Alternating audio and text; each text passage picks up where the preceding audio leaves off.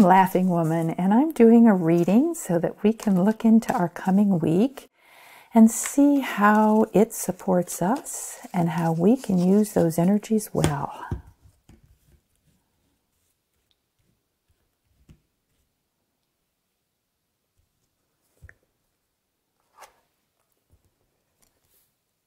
The first card is Nurturer of Earth, Abundance.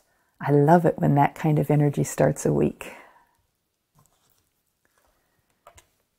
The second card is Major 8, Balance.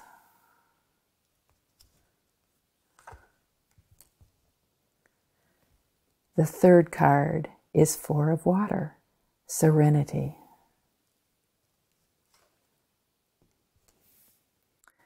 The fourth card is Mystic of Fire, Effervescence.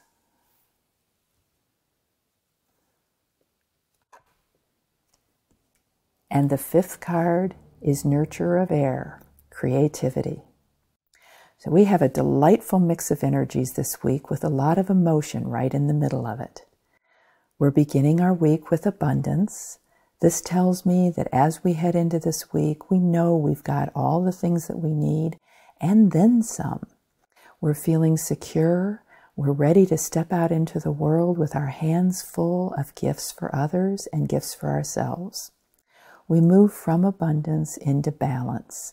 That's a beautiful combination of energies because this indicates that our whole being is perfectly balanced. Our abundance isn't something that we're hoarding, and it's not something that we're getting rid of. It's something that we know how to sustain, and we enjoy sustaining it. From balance, we move into serenity, which is just a little moment of peaceful reflection in the middle of the week. It's just enjoying whatever's happening there. From that quiet place of serenity, we move into effervescence. Now, effervescence is a pretty active energy, but it's not that exuberantly pushing yourself out into the world. This is just letting yourself glow, letting your magic float off of you and gently kiss and touch everyone and everything around you. Brighten the world with your beauty. This is toward the end of the week. And from that place of effervescence, we move into creativity. Now, what this tells me is that as we're sending our energy out in all of its beauty and sparkle, we're receiving something back in return for it. And that opens up a creative strand in us that allows us to make some beauty in the world, make something new happen. Get ready for an adventure that's of your own creation that expands out into the world.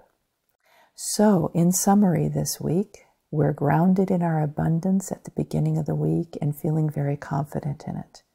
We have a lot of balance and we're very serene. We just pause in the middle of the week and enjoy the moment.